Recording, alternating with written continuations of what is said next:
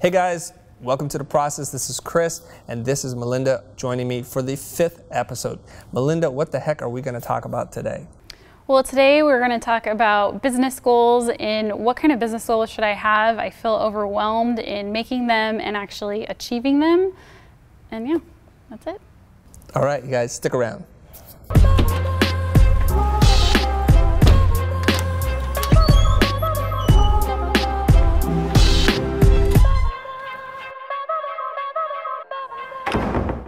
All right, welcome back, you guys. All right, let's get deeper into this. I'm just going to put my little therapist cap on, my business consultant cap. Let's talk about your business goals. What do you mean? Give me some more information. Give me some context for why you're even asking this question. Well, it's difficult for me to know what to do on a daily basis when, besides having my client work, so set that aside, when I'm trying to grow my business, I don't necessarily know the next thing to do. Okay, so besides doing the work itself, you want to know what should you be working on? Yes. Is that right? Okay. All right, I got that. Have you mapped out your goals for the year? No. Have you watched our episode on scaffolding towards your goals? No. Okay, so I'm going to tell the audience right now, there's going to be a link down in the description. Watch that video first, and then we're going to go back to this. Okay, so it's... Was that the same one, the short one on goal setting? Yeah. I watched that one, okay. But I thought there was a deeper dive into this. So I did watch the one that you said. Now let's dive deep into it. Did you do what I told you to do in that video? To make my goals? Yeah. But that's where I'm stuck, is I don't know what type of goals are good. I tend to either make a goal way too unreachable or way too small. Which I warned about in the video as well. Right. But I need an example. Okay. So since this show is really focused on the business of creativity, let's talk about your business goals. Of course, there are relationship goals that you want to have. Maybe there's some personal goals that you have, but for right now, just so we can get this in the next 20 to 30 minutes, let's focus on your business goals. All right, so the first thing I want to ask you is, how much revenue do you want to bring in a year? Are we talking... revenue? I see, that's okay. I mean, I could tell you, oh, I want to bring in 200,000, but is that necessarily realistic and attainable? I don't know. What would you like? It's up to you. Everything is realistic and attainable if you're willing to put in the work, if you're willing to make certain sacrifices and you're willing to delay gratification. A lot of people tell me they want to achieve this and they want to do that kind of work and win these kinds of awards. Then they say, well, what are you doing on Saturday and Sunday? Well, I'm going to spend time with family, I got to go surfing, and there's a picnic later that day, etc., etc. What are you doing in the hours after work, after 7 or 8 p.m.? I'm eating dinner, I got to work out. So they're willing to give up nothing, but they want everything. That is entirely up to you. You can achieve anything you want. First, you have to visualize it, and then 2, you have to be willing to put the work in to achieve those goals. So it's up to you. My goals are ginormous, but my work output is also, on par with my goals. Right? I want to grow the Futur into a $100 million company, and it's going to happen. That requires a lot of sacrifice and dedication, and a valuable lesson that my father taught me was you have all your time in your life to play, put in the work today so you can enjoy it while you're still young. And I followed that formula faithfully for most of my career. I don't plan on changing it now. Okay? So how much money would you like to bring in? With that said, 100,000. 100,000. Okay, so you have a revenue goal of 100,000. Okay. So if we look at that and say, okay, there's a couple things that we can be doing. We can break this into quarterly goals, which might make it easier. And I'm glad you picked $100,000 because the math is much, much easier for a simpleton like me. I know people on the internet are getting a little angry, like you guys don't know how to do basic math. We do know how to do basic math. 1 + 1 = 4. I got it. Okay, so 100,000. Let's break it into quarters. Okay, so we divide it by 4. That's really easy. So your quarterly goal will be $25,000. 25. There's probably a graphic that's going to come up right here, Stuart. 25,000. Okay. And so a quarter has how many months in it? A quarter has how many months in it? Yeah. 3. 3. We're so far, we're good with the math. So 25 divided by 3. So we're going to overshoot that by a little bit. So 8,000 would put us at $24,000. So we need to do 8.5. Does that get us there yet? Yes. That gets us there. So we need to gross, not net, we need to gross $8.5 thousand a month. Okay. What are you doing today? What am I doing today? In terms of your revenue. Compared? Yeah, like I want to know how far away that goal is for you. Hold on. Okay, go ahead. Really, this is where you mess up the math. Internet, if you want to get mad, don't get mad at me. Get mad at Melinda. Don't get mad at either person, but better her than me. Currently, where I'm at today, I am at $5,300 a month. $5,300. Okay, so let's look at the spread. So if you did nothing more today and you just kept your business as usual, you'd probably bring in about $5,000 every single month, right? Mm-hmm. Or you actively have to hunt for that $5,000. No. It's so far, it's been coming in. Referrals, repeat business. So you're doing about $5 a month. So the spread here, I'm gonna guesstimate a little bit on the higher side. You need to do, let's say $3,500 in new business. Why do I estimate high? I always like to estimate a little bit higher because then you won't fall short. So now you have to ask yourself, where will this $3,500 come from? Will it come from a single client? Will it come from a lot of little clients? What do you think? Well, now that I'm aiming for larger clients, it'll be coming from larger clients. Okay, so the $3,500 will come from a single client somewhere. Yes. Okay, so we had talked about raising your rates, right? Yes. I think on another episode we were talking about logo design, and you're doing about $5,000 for logo design. Mm-hmm. So all you have to do is charge how many logos do you do a month? Barely one. Okay, so let's just say one. Mm-hmm. Let's say one. If you do one logo a month and you're able to charge somewhere between $8,000 to $10,000 per logo, you'll hit your goal. Right. Okay. Does that make sense, guys? Everybody on the internet's following along. She needs to just raise her rates. I don't mean to say just, I'm sorry, to raise her rates from $5,000 to between 8 to 10. Because somewhere in between there, she'll make her monthly goal. She'll be really happy and successful, okay? So $8,000 to $10,000 per logo. What's getting in your way right now of asking the next client that walks in the door for that kind of money? The fact that they haven't walked in the door. What do you mean? I haven't had a client. No new clients? Not in the past 3 weeks, month. Okay. So I've had a very positive impact on your life, is what you're saying? Okay, so you guys have seen Melinda's site. She has credible body of work, right? And she's working on her case studies, and she's going to build better messaging around the work that she's doing. She's going to document her process. She's building her social following, and she's on a channel just like this. So more and more people are going to find out about you. So now we just have to tell them that that's an old rate. We don't work at that rate anymore. And do you feel like you personally can say that? Like if a new client came knocking at your door, like right now, and they're like, hey, how much do you charge to do the work that you're doing? Would you be able to confidently say to them the price that we just talked about? I believe I could, especially because of the past few weeks that I've been upping my presentation in my work, that I'm now seeing the value of my work too, because I'm putting more time into it and thought and intention, and I'm looking at it. I'm like, you know, that actually is worth that much. And so I think that I would feel confident coming in with that price. Okay, so let me just ask you this thought. As you're working on your case studies, what is the feeling that's inside your head? Can you articulate that? I'll tell you what I think as soon as you tell me what you think, but I want you to go first. Well, so far I've just been working on the mock-ups and the presentation of. So I haven't even dug into the actual case studies yet. I don't know if I can articulate a feeling of. You have to have a feeling. You feel I know. more I don't know if confident. I'm able to articulate it. You feel more confident. Yes, more confident. I think excited about the work that I do. Okay. Because I've also had to not just present the work I've already done, but I also have to, some of it I had to design more. So I had to add to it. So I think that got me excited just about design in general and about the work that I do. Okay. So sometimes when I work on things that I haven't touched in a little while, I'll get this feeling of excitement. There's a thrill. And I was like, God, we've done a lot of really good work. And it pumps you up. It fills you with confidence. And that's something that you've overlooked. You've never spent the time to look at your own work.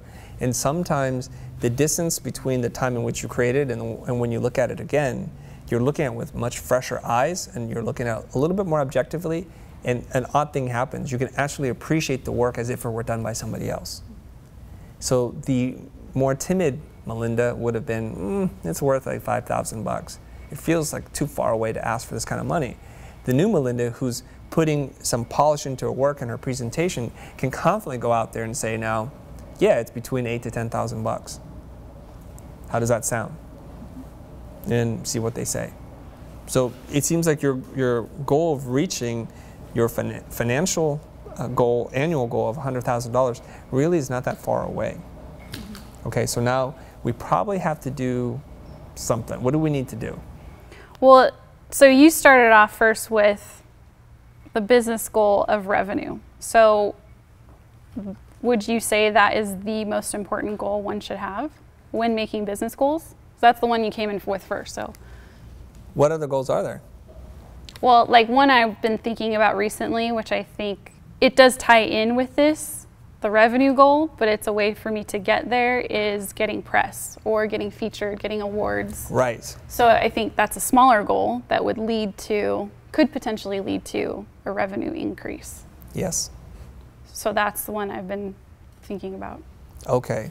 What we want to do is be very clear about what the ultimate goal is. The ultimate goal could be to get boots on the ground, people in the door, to sell X number of widgets to people. Once we figure that out, the tactic on how to get there is then something we can work on. So doing press releases and doing case studies and all that kind of stuff is a tactic on how to get there. And we can't confuse the tactic with the goal. Right. Okay? Yeah. And I don't, look, the internet's going to get crazy on me because I'm probably not even using the terms correctly, but I like to say, like, okay, here's my financial goal in terms of how much we need to bill. Now let's put our heads together to figure out how we can get there. Okay, what we've realized is it's really not that far away for you to hit that. And if you were to do another project or a different service, you would get there to your goal really fast. And I'm going to talk a little bit about that. Okay, so just remind me to talk about other creative services that you can deliver that will help you out with your offerings and get your billings up. Okay? So how do we get more clients in the door is really the question that comes next, because you said sales are slow. There are not a lot of new opportunities walking in the door, despite the fact that you're on this amazing channel. There's probably a sound effect there, okay? All right? So it's hurt you, not helped you so far. Yay, all right? The power of social media. And then what we need to do is to get you more known. You need to go to the client. Are you active on Behance? Now I am, yes. Since when? Since last week. Okay, so since last week. So that's not a great start, but that's okay. Meaning this should have been in development for a really long time. It takes a while for people to discover you.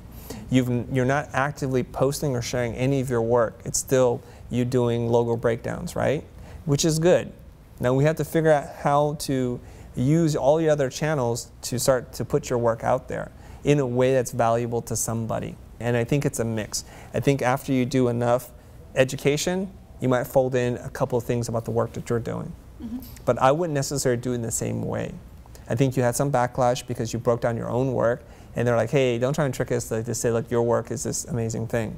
I would just put still images of your best work as a layout, a spread or something with mock-ups, and just put that in there and just clearly say, here's a little bit of my work. Okay? I don't think there's anything wrong with that. You don't think that throws off the whole... No, because if you were to look at our feed, my feed personally, I throw in work that we've done. But you also have completely different campaign. I guess I have to look. Don't you have different campaigns though? Campaigns? What do you mean campaigns? Well, campaigns as in a group of images that are all around a certain thing, and then you switch. Yeah, okay, so look, I'm trying to showcase this on here. You can look at my feed, go ahead, and you scrub through it. And then maybe you can ask me a question.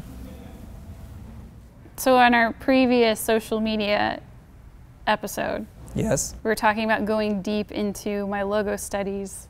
Yes. And I was thinking that I should do something more along these lines where I switch the focus to something else. Right. And that's what I was having a difficulty. But you're like, go deeper into what you're already doing. Go deeper into what you're doing, and what you're doing is providing value in the form of education and breaking it down, showing that you have a good eye. I think that's a broader theme. You can do a bunch of those things, and then you can switch gears, and then keep switching. That's really up to you, okay? Right now, nobody knows who you are, besides the people watching this channel right now. Nobody really knows who you are and the quality of the work that you do. And it's hard to get to you because you have to first find this on the channel, and then you have to click on the link, which some people do not even realize there's a whole description part. And then they click on that, and they may or may not go to you, and they might be busy, so they open it up in a tab, but then they don't spend any time on it. And most likely, the people who are going to click on that tab are other designers. They're not potential clients. So you got to go where the clients are. And right now, my best bet is put a lot more effort into putting your work on Behance, and then try to figure out where other people who have shared interest in the work that you do might feature you. Is there a blog? Is there a design competition or something that you can enter your work into so that other people can discover you organically? Okay? How are you doing in your SEO game? Not existent? Not existent. Okay, that's a problem. So what we need to do is start to figure out what keywords you want to be discovered for. And there's a whole art and science to that. We're not going to go into this. That's definitely an episode on SEO. Make yourself easy to find, okay? But are there a handful of companies you can target? Can you do some kind of direct response thing where you're sending out a self-promotional thing where you can get somebody to see your work and give you a shot at something? You might also look into opportunities where there are other design firms that need extra help. And they might be willing to work with you. So if there's a web company, maybe an advertising light agency, maybe you can then get some overflow work from them. And that's a term you can use, overflow, so that we know you have normal resources, in-house teams that you can work with. And if you find yourself in a situation where you need to find additional support, additional resources, please consider me. I love crafting beautiful marks. I'm affordable, I'm professional, and I'm very responsive. Okay? Yeah.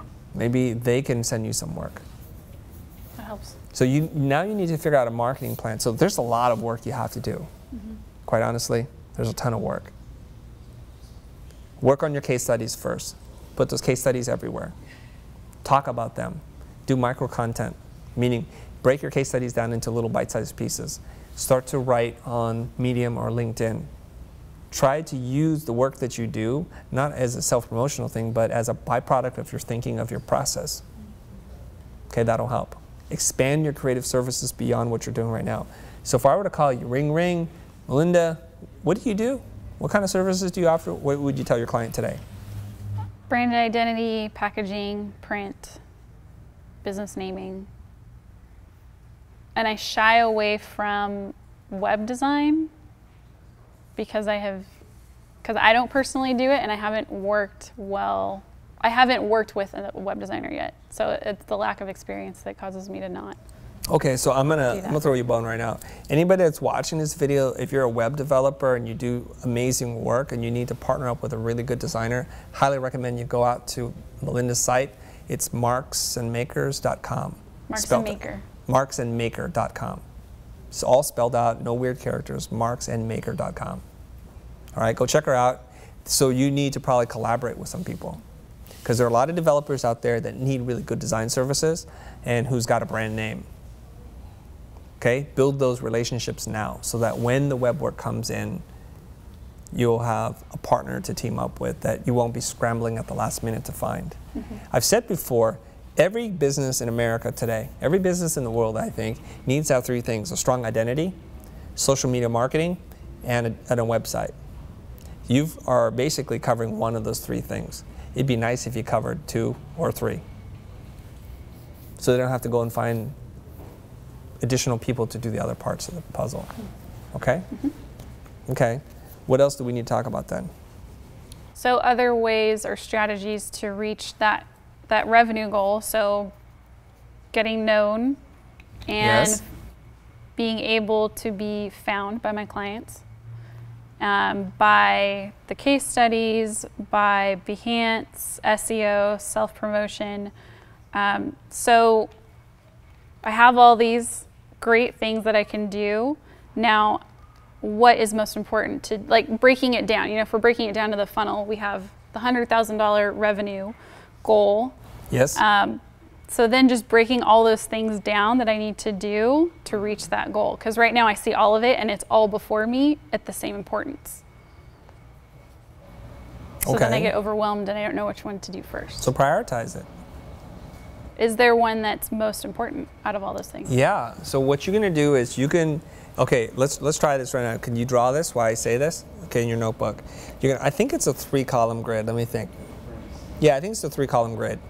Column 1, it's wider than the rest, and it's the activity, right? Whatever you're going to do, okay? You're going to list them. So you can talk about posting your work on Behance, SEO for your site, enter competitions, et cetera, et cetera. Okay, you just go down the list. Write down every single thing that you think you need to do as a tactic to achieve your goals. All right.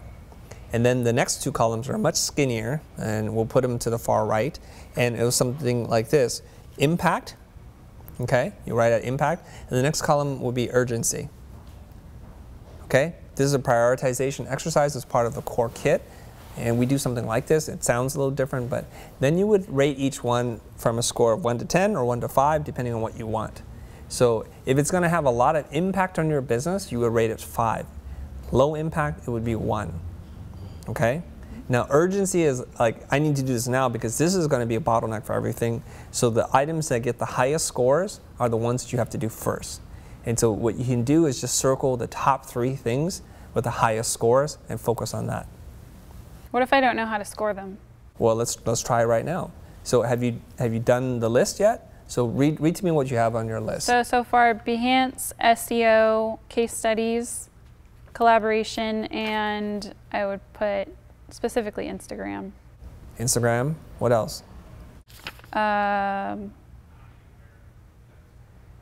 Design competitions. Okay. Enter design competitions. Okay. And getting featured on blogs. Right. And Write your own blog. Write an article. I do. It's just very slow. Okay. But I do. Well, just write it all down. Okay. The point of the activity is just to write down as many things that you can think of. Is it somewhere in there a self-promotional item? No, not yet. Okay. Part of this should be appointment setting. Like you're gonna make it a point to have lunch with somebody once a week. If you're more ambitious than that, say twice a week. Okay. Maybe you need to go on some podcasts. You got to get known, is the thing. Okay. Mm-hmm. So then what we would do is we would score it now. So what's the first column? Urgency or impact? Impact. Okay, so what's going to have the biggest impact on your business? Okay, so let's go from 1 to 10 or 1 to 5. What do you prefer, 1 to 5 or 1 to 10? 1 to 5. Okay, 1 to 5. So what's the first item? It looks to me that case studies are. Well, no, just what's the first well, item? Oh, first item. What's the first item on the list? Behance. Behance. What kind of impact is that going to have on your business? 1 to 5. I don't know. How do I know what to rate that? What's your best educated guess? 4. Okay. Well, I've told most people who watch this channel, the number 1 thing you have to do is get on Behance, so I would rate that a 5. Okay? So 4 is not bad. All right? So keep going. Go down your list. SEO. What kind of impact is that going to have on your business? If it's done really well, it could have a big impact. Okay. If it's not done that well, then it would have 2 or 3. Okay. Now we're in the creative space and you're moving up in terms of the tier in which you're building. Typically people just don't find you on a blind search. Okay. In certain other industries, SEO is very, very important. Okay. I don't know if that's as important as you might feel like it is on a gut level. So this is where some more senior business person like myself could come in and say, this is what's worked for us. It might be different for you, but I would rate that maybe a 3 or even a 2 for right now, okay? Because people that search on the internet, graphic designer in Orange County, I mean, they're like scraping the bottom. They're looking for a deal, they're looking for a $50 logo. They're coming to you unqualified and they know nothing about you. Okay, so that's going to be a problem. Until you become a thought leader in the space, SEO is not going to be that helpful to you. And so we would go down and score the rest. What Case other? studies. Case studies.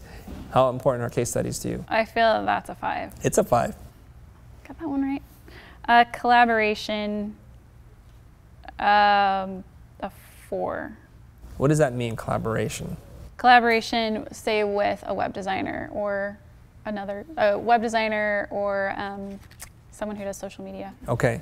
It's helpful if you write your list as an action item. So when you say collaboration, I don't know what that means. Okay. So put it into something that you can go do. What is it that you're going to go do? That I can collaborate with or talk to one person, but find one person that I could potentially collaborate with. Okay, or find people, or build up the list. The activity should be build a database of external resources or something like that. And the list will include developers, designers, 3D people, illustrators, whatever it is. So that's an ongoing activity. So how much of an impact will that have on your business to find additional resources? I think that's a 4 or a 5. Okay, I would put it at a 2, and I'll tell you why. Ooh. When you find them, if they give you work right away, it'll be high impact. But until you can connect all the dots and parts and pieces, if you're getting no work, the collaboration will give you nothing, right? Because you're going to send them work initially. You might get lucky and somebody might actually hire you as you're reaching out to them. I don't know if that's the case. Okay? Mm-hmm. Does that help you to understand like how to rate these things now? Yes. Okay. Then you can do the rest on your own. Mm-hmm. So let's go back to the top. Now we're going to do urgency.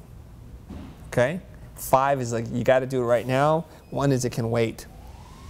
So obviously you want to avoid the things that can wait, that have low impact on your business. That makes total sense. Things that can't wait, that's going to have a big impact on your business, do now. And you're just going to tackle the top 3 things. All right? That's how you do it. So here's the thing. Anytime you want to go do something and you have to make a decision about whether or not you should pursue this path or this path, you try to make some kind of criteria. Now, do you remember in high school when you had the pros and cons, when you're on a debate team or any decision you have to make? Why should you go and date Johnny? He's really nice to me, he's a really handsome boy. You go to all the pros. And the cons, he's lied to me before, he's not always reliable, his future is in question. And the pros and cons, you look at it and you make a decision. So you don't have to use these criteria that I gave you, but they're helpful. So let's review the criteria. Now I want to add one more into the criteria to help you guys basically be a better decision maker in terms of what you should and shouldn't pursue. And here's the beauty of it. If you do this for yourself, guess what? It works for your clients as well. Okay? So whatever activity you want to do, that's column 1. Column 2 is impact. How much of an impact is this going to make measured against your goal? The goal was really important.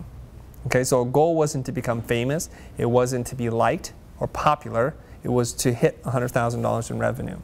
The next is urgency. Do we need to do this right now? Or can this wait? Some things will have a lot of impact, but it can wait. So obviously you want to do the things that are going to have a big impact towards your goal and that you need to do right now. And chances are you might hit like a tiebreaker. Okay? And the 4th column that you're going to add is money. What kind of budget needs to be allotted for this to happen? Some activities are free. Building some case studies, I would say that's a $1 sign because you might buy some mock-ups. You might take some pictures, so there's some time, materials, and expenses. So I would put a dollar sign next to that. I do this as a relative measure, not as an absolute. I'm not saying $4 equals $1 sign or $25 equals $4 signs, but just in relative to each other, how many dollar signs? So you can do $1 to $5 signs. So something that's going to require you to hire more people, spend real money, hundreds of thousands of dollars, whatever it is, that's going to be a $4 sign endeavor. You can probably hire an SEO team to take care of this right now. So sometimes when you talk about urgency and impact, those are both really important, but the low dollar rate, hire somebody to do that. That's a way to do it. Okay? Does this help you? Yes, okay. It does. All right. Let's keep going then. What else were we talking about? Okay, so now let's tie this back into the focus sheet, because that's where this whole conversation for me started.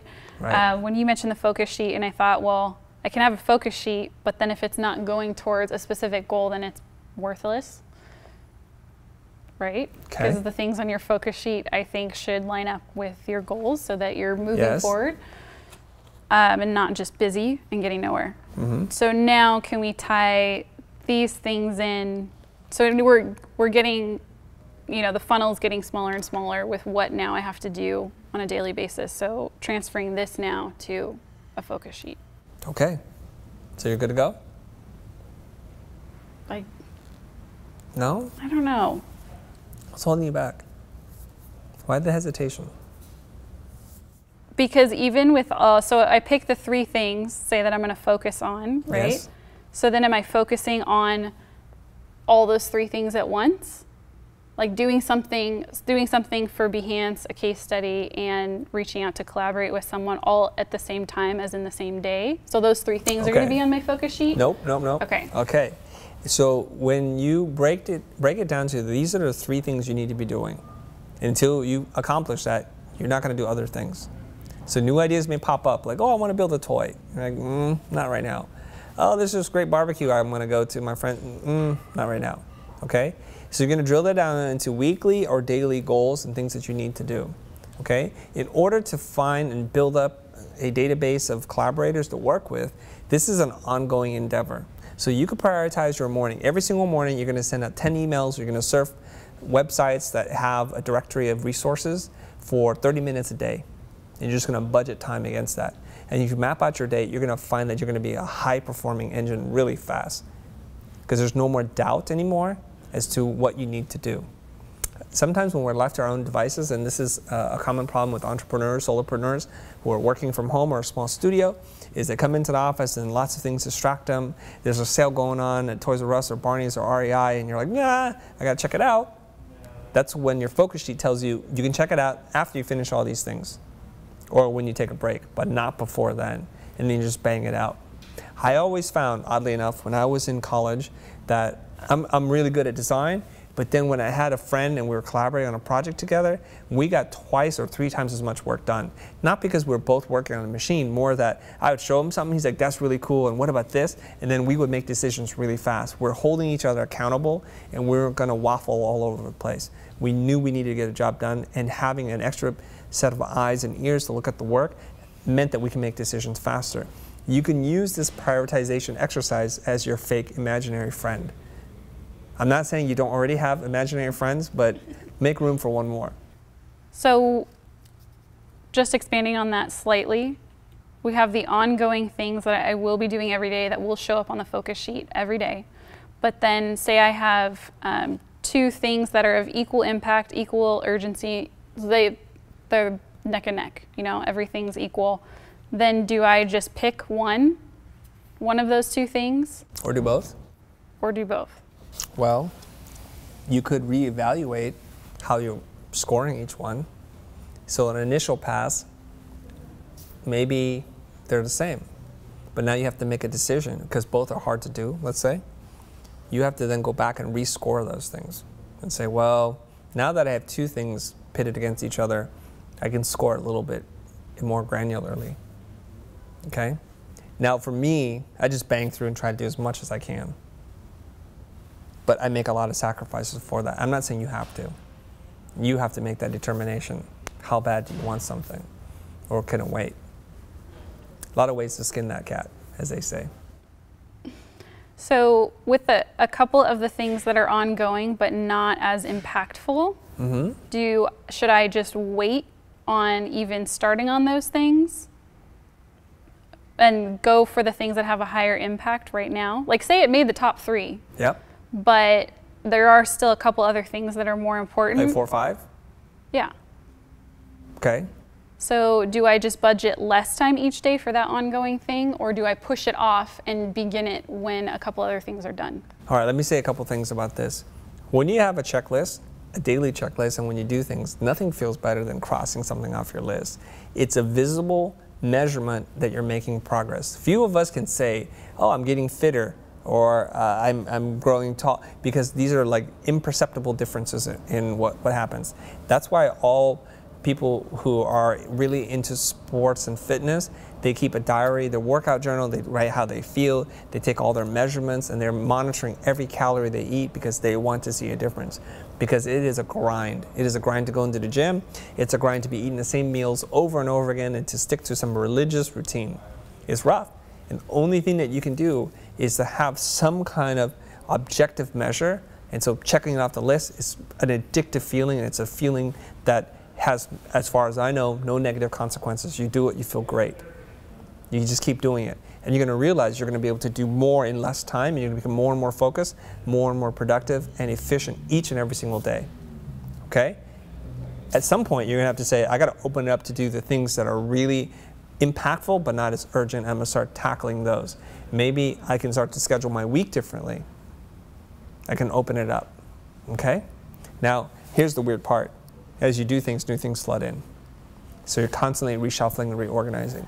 So you may want to do a recalibration exercise every 3-4 weeks. At the end of each month, you review what's happened in the month. Have we gotten to our goals? What did we do well? What could we do better? Those are things that you want to do. Okay? Are we good with this? Yeah. Anything else you want to ask me about this specific thing? No, about this. I think we covered it. All right. So let me just throw it back, you guys. Hopefully this was 30 minutes or so, and we're trying to keep these a little bit more concise. And if you guys have any questions, hit me down below. Melinda's going to do the recap as to the things that she needs to do, and she's going to take us home. Well, I will be shooting for my overall goal of $100,000 in revenue. And to get there, I'm going to list out the things that would get me there in a strategy by listing out the activity, the impact, the urgency, and the budget for each of those things, and then picking the 3 most important of those and moving forward with those every day and put them on my focus sheet. Great. If you want to be able to accomplish any goal in your life, you have to be able to define it, and then you devise a tactic to achieve it and hold yourself accountable. So as we've said in the other video on how to achieve your goals, take a big goal and keep chopping it down until you know day by day, moment by moment, what the heck you should be doing. And with that, it'll help you filter out everything else. And if you do this religiously, you're going to find that your efficiency, your happiness, your productivity is going to go through the roof. All right, guys, thanks for tuning in. See you guys next time.